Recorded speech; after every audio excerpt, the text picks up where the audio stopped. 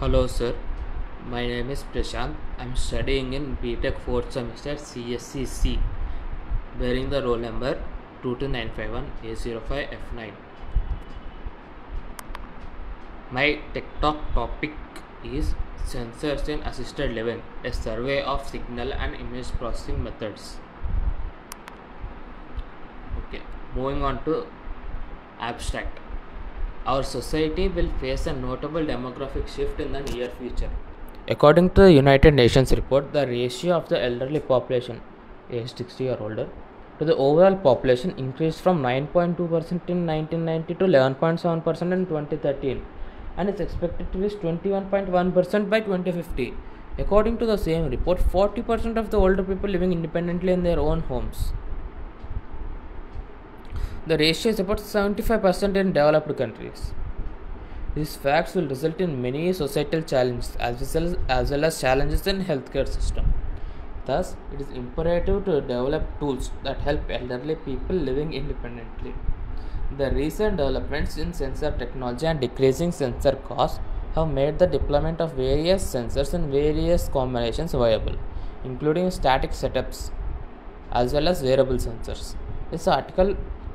This presentation presents a survey that concentrates on the signal processing methods employed with different types of sensors. The types of sensors covered are pyroelectric infrared (PIR) and vibration sensors, accelerometers, cameras, depth sensors, and microphones. Okay, introduction. AL systems basically aim to provide more safety and autonomy and improve wellness and health conditions of older people while allowing them to live independently, as well as relieving the workload of caregivers and health providers. A fundamental component of the AL system is the use of different types of sensors to monitor the activities of the residents.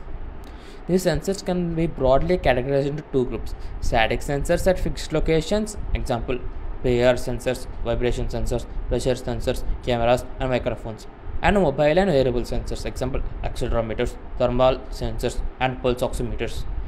There are several choices of specific sensors or sensor combinations. Currently, there are many AL systems implementing various tasks such as fall detection, mobile emergency response, video surveillance, automation, monitoring activities of daily living, etc.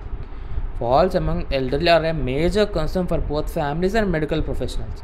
Autonomous fall detection systems for AL can reduce the severity of falls by informing other people to deliver help and reduce the amount of time people remain on the floor. These systems can increase safety and independence of the elderly people. To truly assist elderly people, an AL system should satisfy some basic requirements. Number 1. Low cost. Almost 90% of the older adults prefer to stay in the comfort of their homes. Therefore, an AL system should be affordable by average elderly person or a elderly couple. High accuracy. Since the aim is to enhance the wellness and the life quality of elderly people, a tolerable error rate should be achieved. User acceptance. Since the aim is to enhance the wellness and life quality of elderly people, the AL system should be compatible with ordinary activities of the people so that they can interact with the system easily, that is, by speaking naturally, using simple gestures, etc. Also, users do not find wearable systems or those that are need to be carried with practical. Thus, contact-free and remotely controllable systems are desired. Privacy.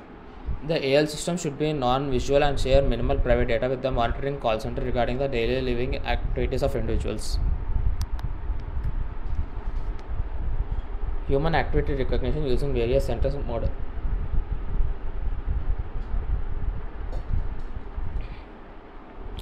The most important signal processing problem in AL systems is the recognition of human activity from signals generated by various sensors, including vibration sensors, PIR sensors, and wearable accelerometers. Obviously, each sensor generates different kind of time series data. Therefore, signal processing and machine learning algorithms tailored for specific sensor need to be developed. Sensor signal processing. PIR sensors are low-cost devices designed to detect the presence of moving bodies from stationary objects. They are easy to use and can work in dark, unlike ordinary vision-based systems. Be- because they emit infrared light. A PIR system functions by measuring the difference in infrared radiation between the two pyroelectric elements inside of it. This difference occurs due to the motion of bodies in the viewing range of sensor.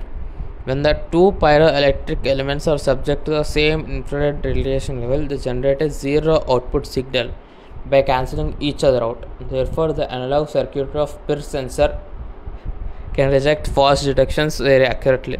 PIR sensors are widely used in the context of AL. PIR sensors are installed in the ceiling of hospital rooms to access the daily activities of elderly patients.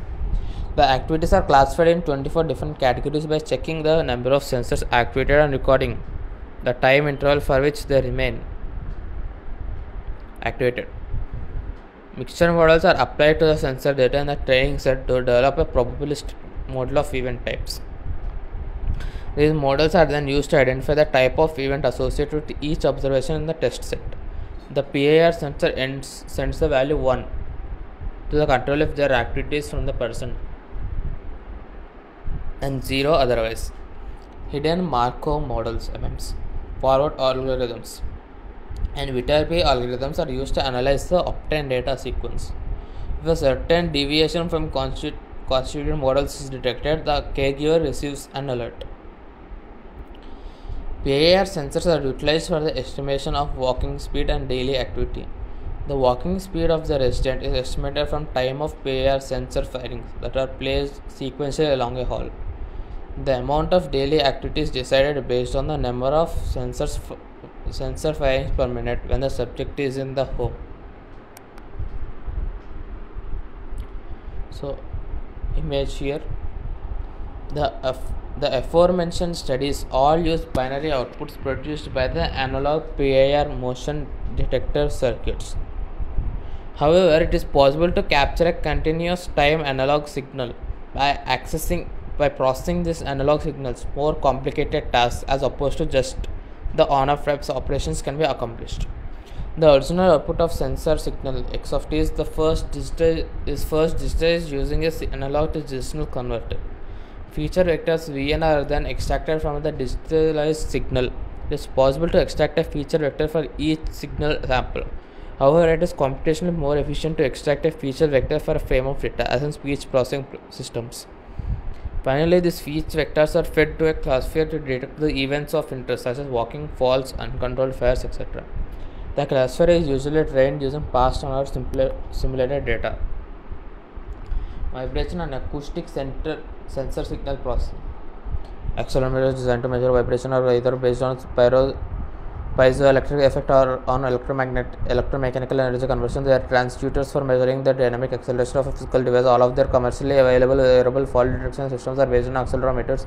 They convert vibrations from electrical signals depending on the intensity of the vibration waves in the axis of vibration motor. Vibration sensors can be categorized into two groups based on the number of axes, one axis and the three axis sensor types. As mentioned previously, vibration sensor can be variable or they can be installed on intelligent homes with the aim of sensing the vibrations on the floor. In this section, we first review the stationary systems. Regular daily activities such as walking, running, sitting, or just falling on the floor cause measurable vibrations on the floor. Human falls are also cause vibrations which are transmitted through the floor. Therefore, a vibration sensor installed in each room of the house apartment can pick up the vibrations on the floor and may be possible to detect human fall by continuously analyzing the sensor signal. In the next figure, a 10-second long vibration sensor signal generated by a person walking is shown. It is clearly different from the human fall signal shown. The signal was recorded on concrete floor and that fall took place 3 meters above the sensor. Human falls usually take about 2 seconds and create strong vibrations because of a typical human is more than 100 pounds heavier than most of the objects that can fall on the floor in a house. Machine learning techniques can be used to classify the vibration signals. Since vibrations, acoustic and sound waves are related to each other, it is natural to use the feature extraction techniques utilized in speech processing to analyze the vibration signals. Various wavelet and frequency domain feature extraction schemes are employed every 2 seconds to extract feature wave sectors from the signals. Wavelet and different analysis methods are studied and compared to each other. Discrete Fourier transform sub-band energy levels, MFCCs, discrete wavelength transform, and dual tree complex wavelet transform based feature extraction methods are suited for feature extraction. The images are shown here.